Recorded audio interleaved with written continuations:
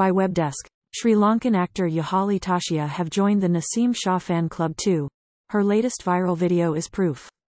The Sin-e-Jahan star is the latest to join the fan club of the Pakistani pacer after a number of Indian actors.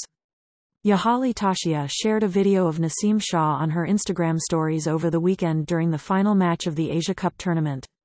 Watch Airy News live on live.airynews.tv. The actor, while enjoying the final clash between the cricket teams of her country Sri Lanka and Pakistan, Sunday, shared a short snippet of Shah on the photo and video sharing application, as he hit his first wicket of opening batsman Kusal Mendis in the very first over. Naseem Shah read the text on the short clip. While the temporary post is not available on her official handle anymore, the video went viral on social media after several entertainment pages reposted it.